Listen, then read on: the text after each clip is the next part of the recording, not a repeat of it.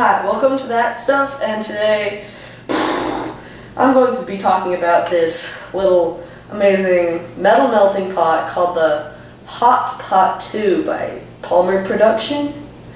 You can buy it at like a sporting goods store. Usually people use it for like casting fishing weights, crap like that, you know. But I use it just for anything I want. And a lot of you guys out there might be wondering, hey, where's Evan? Where the heck is Evan?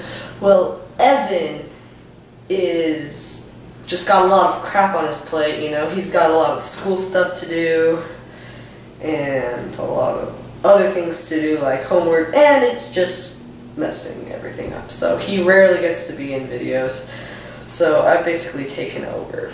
I mean, he's doing the editing, but alright. So time to dive into the Hot Pot 2. So this handy little melting device I bought for 55 bucks. It's made of cast iron. It just plugs into the wall. In the box basically is this, a stand, so if you like set it up with something wood, it doesn't catch it on fire. And what else is in there? And some instructions basically saying that lead is dangerous, which basically a lot of you know already. So basically what I use it for is melting zinc and lead. I want to use it for melting some tin, though tin is very hard to come by. It's so expensive, freaking heck. But this is a zinc ingot that I made. I have a lead ingot. It's just I didn't want to put it where we eat our food. So, yeah. So, I'm gonna tell you some stuff about this, and then hopefully we'll be able to melt the zinc. Yeah, the zinc, not the lead. I mean, it melts lead easily, but I'll just talk about some good stuff and some bad stuff about this. So, one of my first things is it's got like a tiny cable. My freaking arm span is longer than it, so yeah. But another thing is, I love this thing though. Like, it's easy to clean, it's easy to transport, it's just easy everything. I mean, it holds 4 pounds of lead, and I've had this thing for like 2 or 3 months now. But yeah, basically that's the stuff. It's made of cast iron, plastic handle. These are the heating things, and yeah.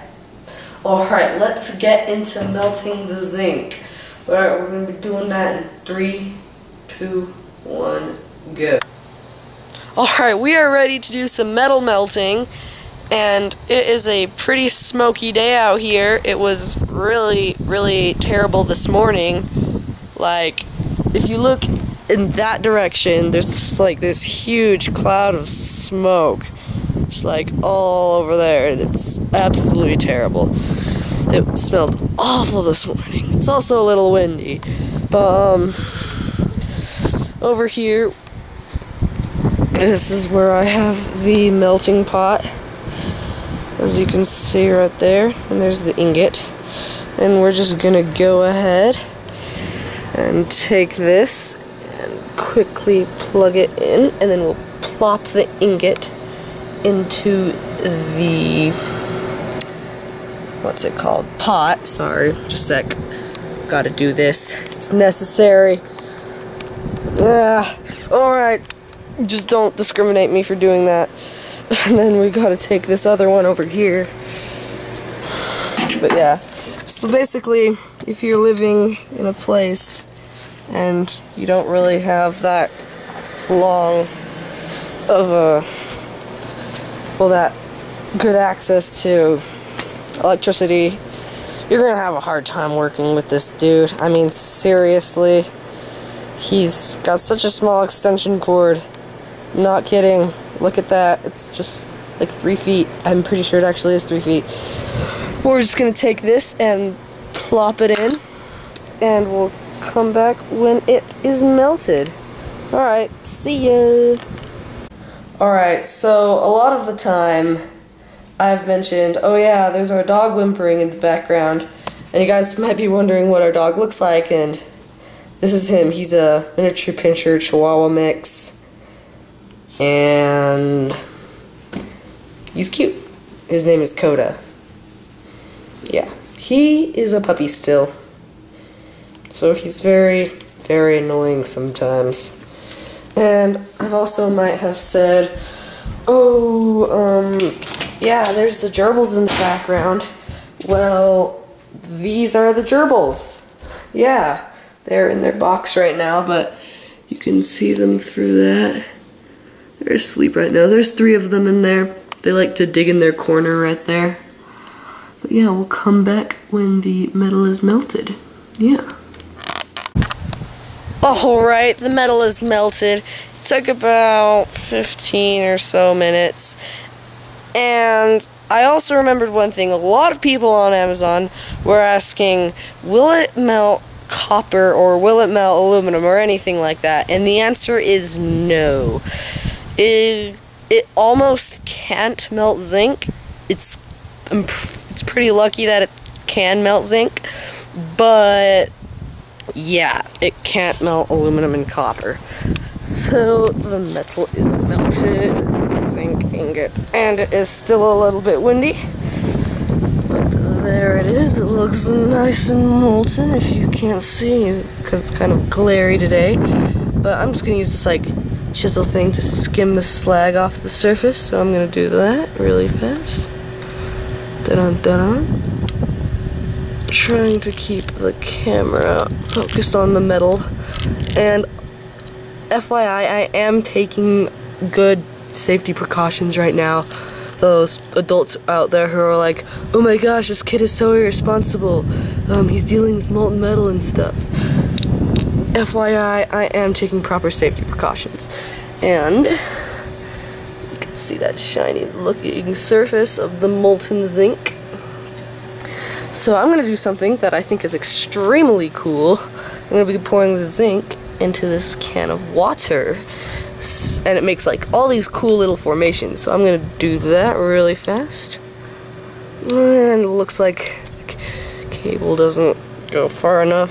So I'm going to move the water over here to the spot right there. Take the zinc. And I'm going to pour it. Makes a satisfying noise. There's still some zinc in there. I'll be able to clean that out afterwards. But you can just like use this and hit it down into the base of the pot. And it almost fell over. What do you know? I'm gonna let it lean. And I'm gonna quickly unplug it as to not compromise the safety. And then we will go over and we will remove the zinc from the can, which is probably really hot right now. So it's good. It's good. It's all right. This is how people who are into reloading. Ooh, that's really hot. This is how people who are into reloading make shot for shotguns. You can see the cool formations down in there. That is hot. But there's some cool formations in there. Really cool formations. So I'm gonna pour this out. You can hear the metal. And then let's see the cool formations we got. Woo! That is cool. I love how shiny zinc is after you've cast it. Look, there's just like this little piece of it right there. This is a good way of making beads for element collections and stuff like that, you know? But yeah, this is a huge blob of it. It's really shiny. There's just some other tiny little pieces here. But yeah, I hope you liked the video. Don't forget to like, share, and subscribe to your friends. See you around.